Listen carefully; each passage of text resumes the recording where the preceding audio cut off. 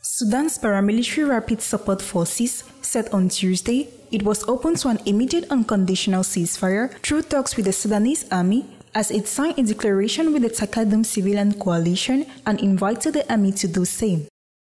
The Addis Ababa Declaration by Abdallah Hamdok, the former prime minister who initiated the meeting, and General Mohamed Hamdan Daglo, also known as Hemeti, commander of the paramilitaries. The meetings are the first between paramilitaries and civilians since the start of the war in Sudan on April 15. The deal is a roadmap aimed at achieving a humanitarian ceasefire that will enable aid to be delivered to millions of Sudanese who are in absolute need and suffering the repercussions of war.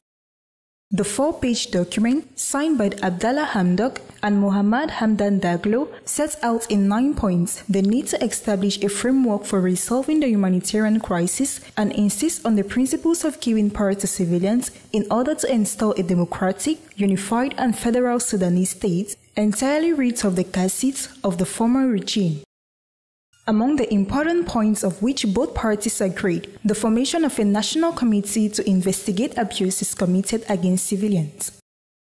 According to the document, the two parties agreed on the return of civilians to areas controlled by FSR, who are expected to release 451 detainees as a sign of goodwill.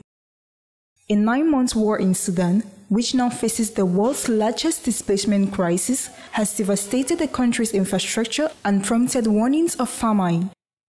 Attempts to end the conflict through negotiations, led by the United States and Saudi Arabia, have so far come to nothing, and previous agreements to protect civilians have gone unheeded. The war was sparked by a dispute between Sudan's army, Chief Abdel Fattah al-Burhan, and his former deputy and RSF leader, Hamdan Dagalo, who both came to power in 2019 after ousting Omar al-Bashir.